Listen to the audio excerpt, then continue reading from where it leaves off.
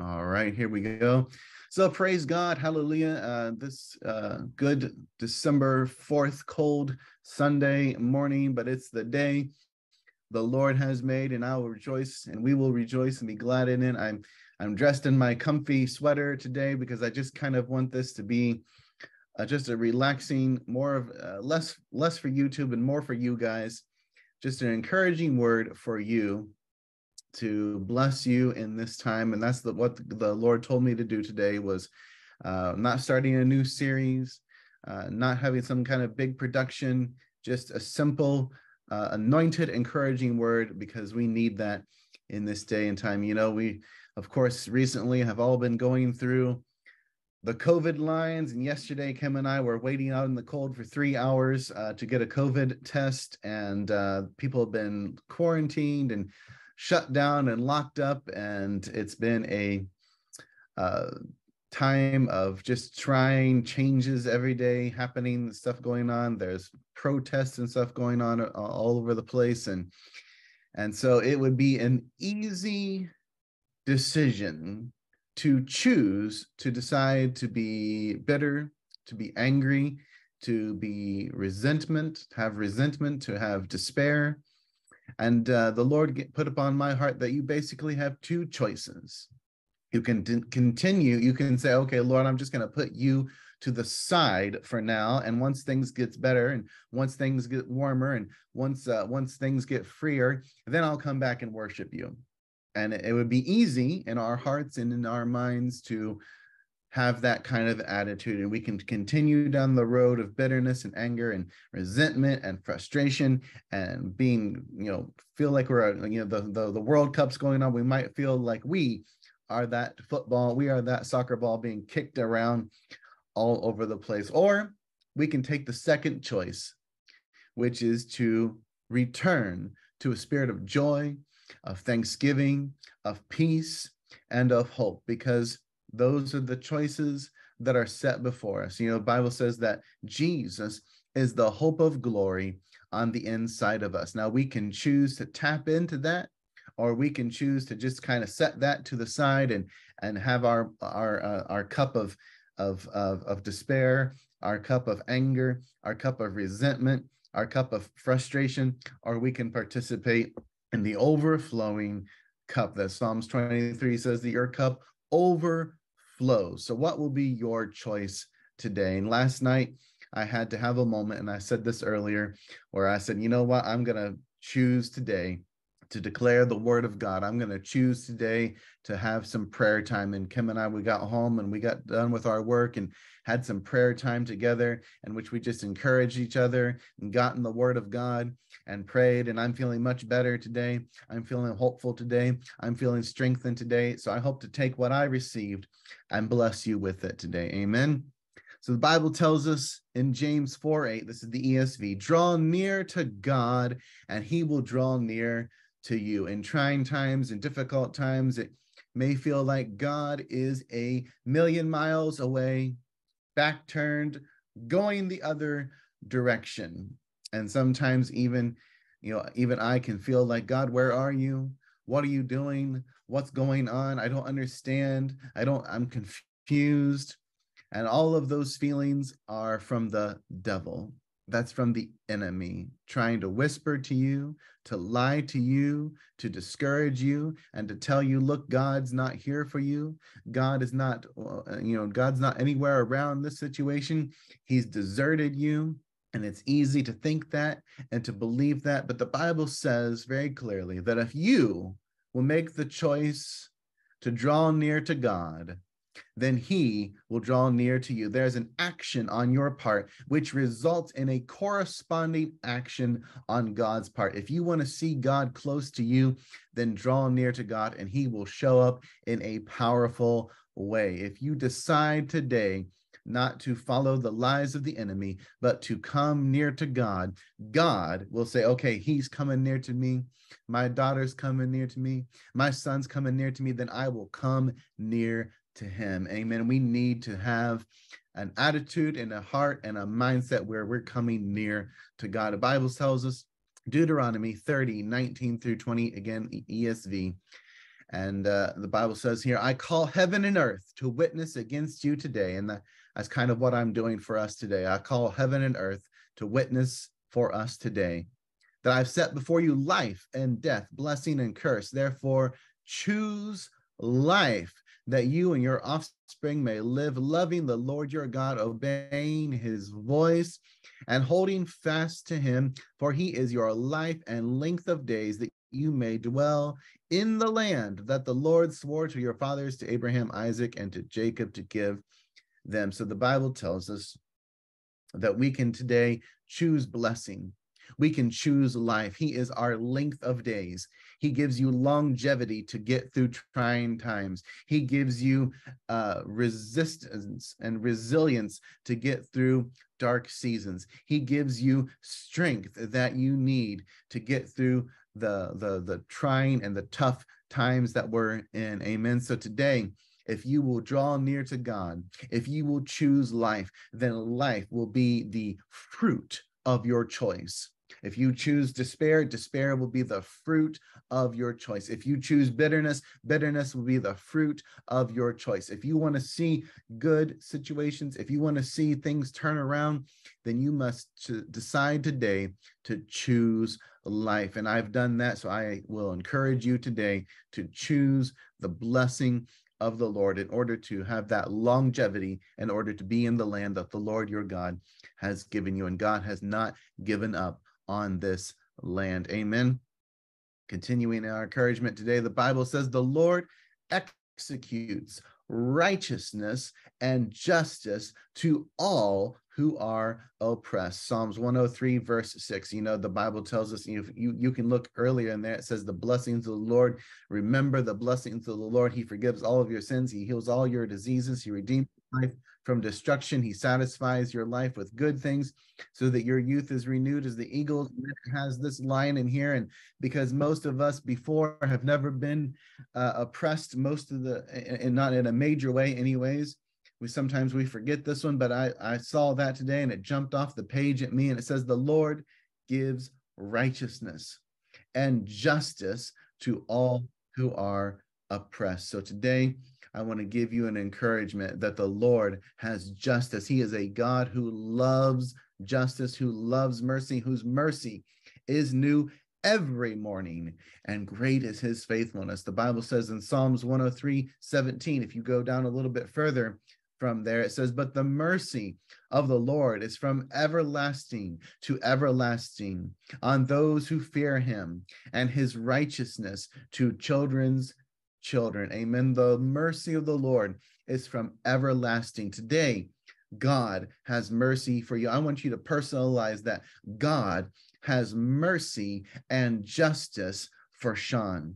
God has mercy and justice for Eric. God has mercy and justice for Irina. God is a God that loves to give and execute justice. Amen. He has not forgotten you.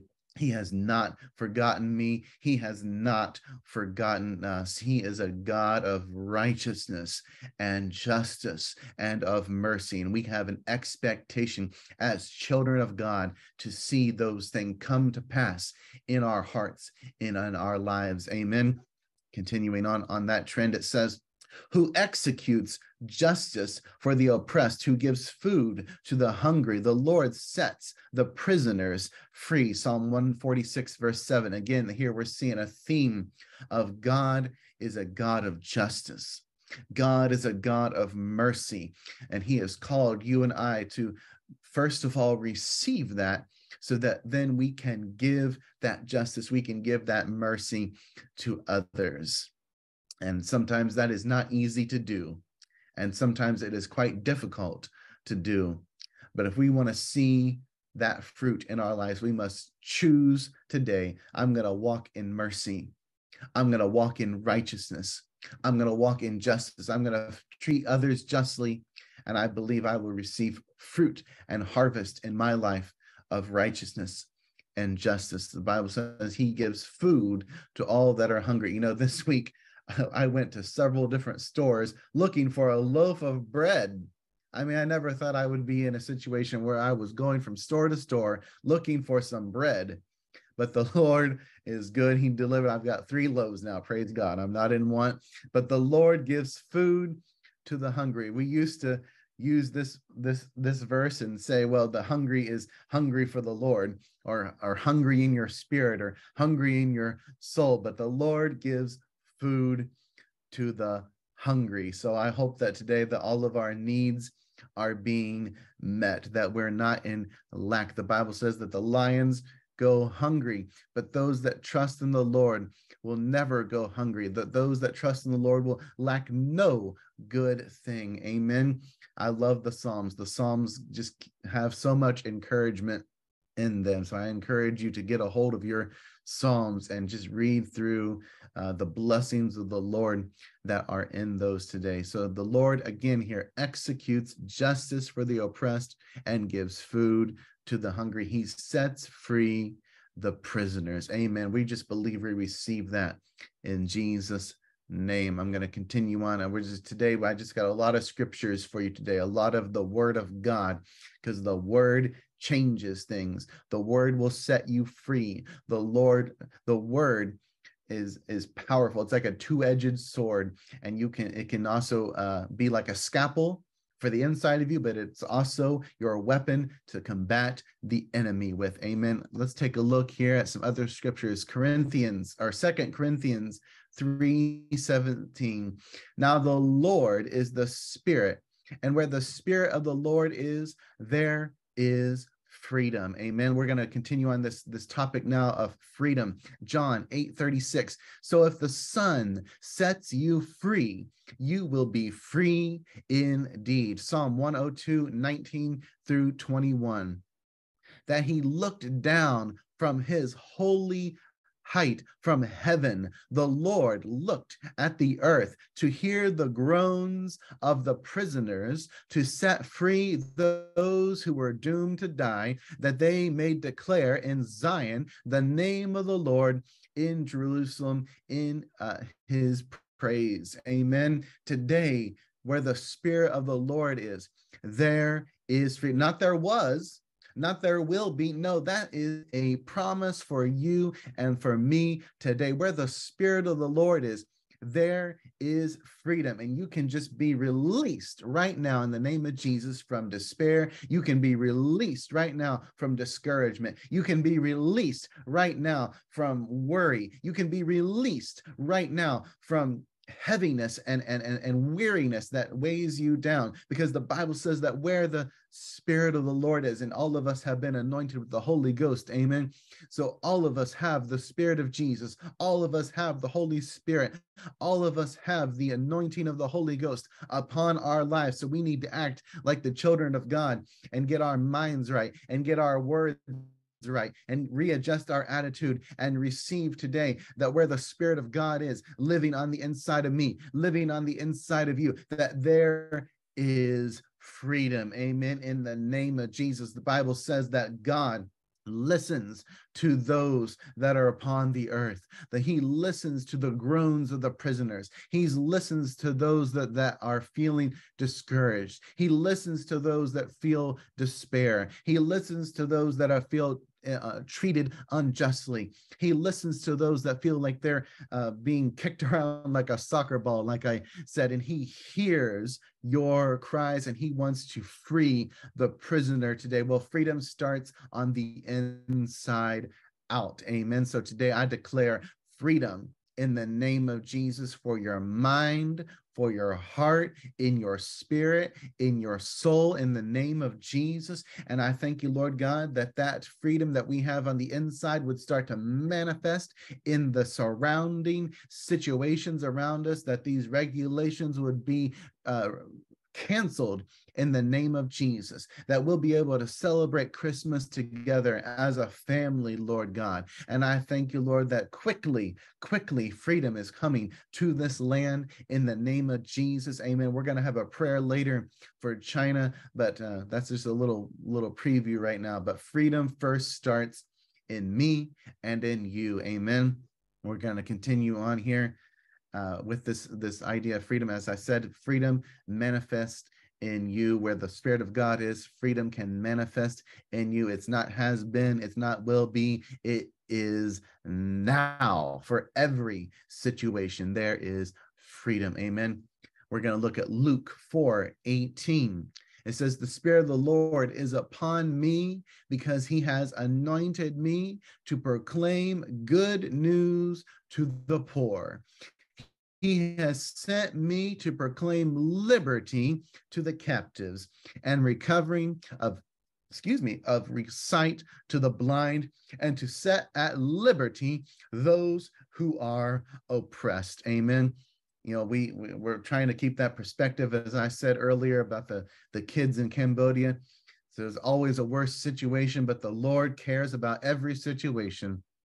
And I want to share with you the words of Jesus here, because this is Jesus speaking here. He says, the Spirit of God is upon me, and he has anointed me to proclaim good news to you. And that's what I want to do for us today. Eric, there is good news for you. Irina, there is good news for you. Nick, there is good news for you. There is good news for this church. The better days are still out in front of us. This church is not over. It's not canceled. It's not done with. God has a good plan for us here in China. Amen. He's got a good plan for you. Your good days aren't over. Your dreams aren't over. Your hopes aren't over. Your goals can still be achieved. Your dreams can still be achieved. Come on, today is a day for resurrection. Today is a day for freedom. Today is a day that the Lord wants to come and say, I've got good news for you.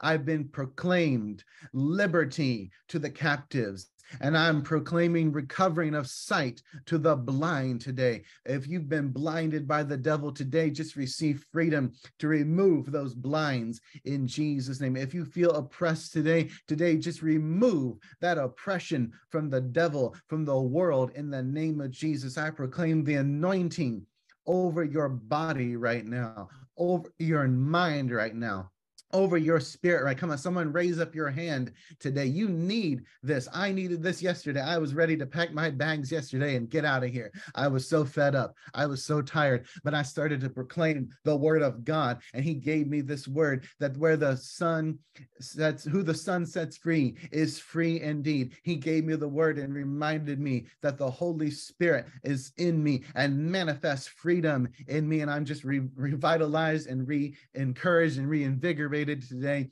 in the name of Jesus. And he wants to do the same for all of us, and he's going to see us through. He will never leave us. He will never forsake us. Amen. In Jesus' name, we're going to continue on. And I'd like to read for us here as we come to a close. Quick service today, just a quick encouraging word. This is Luke 1:36 through 37, New Living Translation. And this is the angel Gabriel. That we're getting close to the Christmas season. Praise God. We're going to celebrate Christmas, whether we're inside or at a restaurant together. We're going to have Christmas in our hearts, because this is the season of the birth of hope. Amen. And I love this passage here. Normally we focus on the proclamation of Jesus's birth, but I'd like to take a look here at Elizabeth, because this just jumped off the page at me. And the angel speaking to Mary, and he says, what's more, your relative Elizabeth has become pregnant in her old age. People used to say she was barren, but she has conceived a son and is now in her 6th month, for the word of God will never fail. Luke 1:36 through 37. Come on today. What have people used to say about you? What was the reputation you used to have?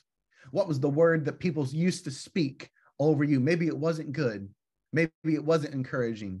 Maybe it wasn't something that you liked. Maybe you hoped that, I don't want to be that person anymore. Well, today is a day for resurrection. Today is a day for freedom. Today is a day for a new word. Today is a day for a new anointing, fresh anointing. People used to say of Elizabeth, she's barren. She'll never have kids. There's nothing going to come from her.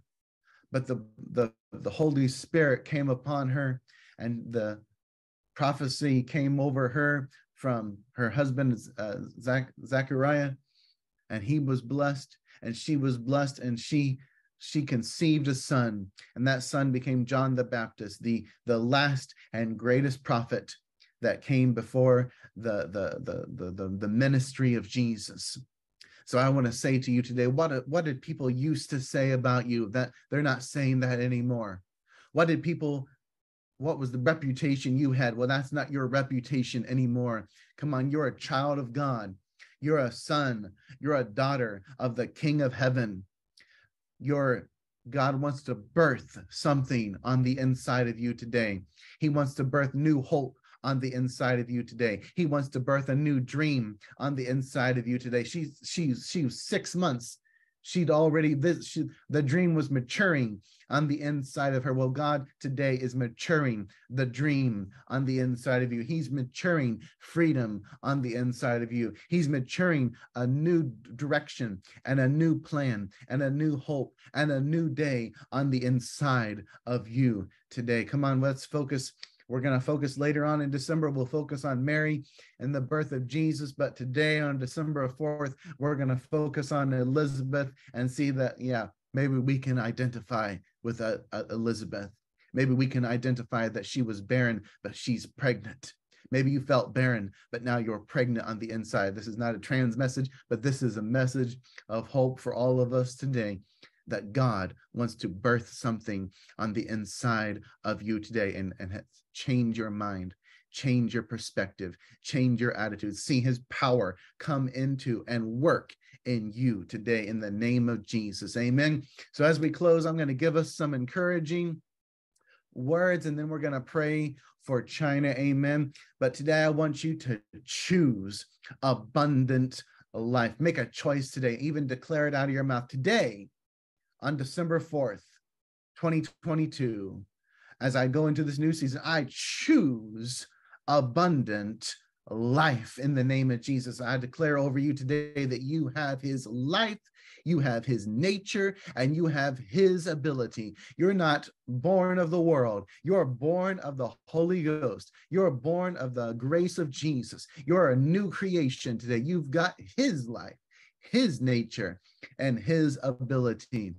You can do all things through Christ who gives you strength. A few weeks ago, a couple months ago, I spoke on this in our Philippians series, but you can do all things through Christ who gives you strength.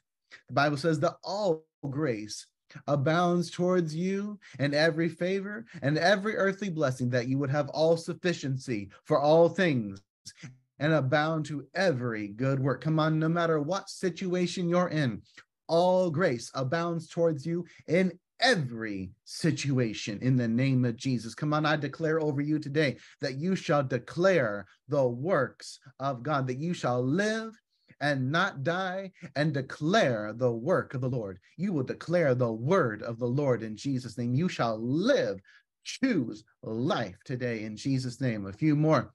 You today are the head and not the tail. Come on, you need to declare the blessings of Abraham from Deuteronomy 28, that you are blessed going in, blessed going out, blessed in the country, blessed in the city. Whatever you put your hands to prospers and succeeds, that the windows of heaven are open unto you, pouring out a blessing that you cannot contain, that the justice of your cause will shine like the noonday sun, that you are seated in heavenly places with Christ Jesus, that as he is, so are you today, that all things work together for good for those who love God and are called according to his purposes. You are called according to his purpose today in the name of Jesus. Come on, I hope that you can raise up your hands today. I hope that, in fact, I even encourage you to stand up right now. I encourage you to stand up. In fact, I will too. Amen. I hope that you can still see me. Come on, we're going to stand up and we're going to declare together that we're children of the Most High God. You can't really see me that well, so I'll sit back down, but I hope that you'll stand up. Amen. But you are a child of the Most High God, that today freedom is residing on the inside of you, expressing itself in you, that you have the Jesus Christ, the hope of glory on the inside of you today, that justice will come to your door today, that righteousness will come to your door today, that peace will come to your door today as you proclaim the word of God and as you receive it into your heart, into your life. I may have to go out and get tested again today. I don't know, but I'm going to listen to some worship music. I'm going to listen to my pastor at home preach a sermon. I'll have a good attitude today. I won't like it, but I'll have a good attitude about it. You can do both at the same time. Amen. So I'm going to close our service today, and I'm going to give us this scripture as we pray over China today. And I'd like to open it up. If you would like to pray for the church or pray for China today,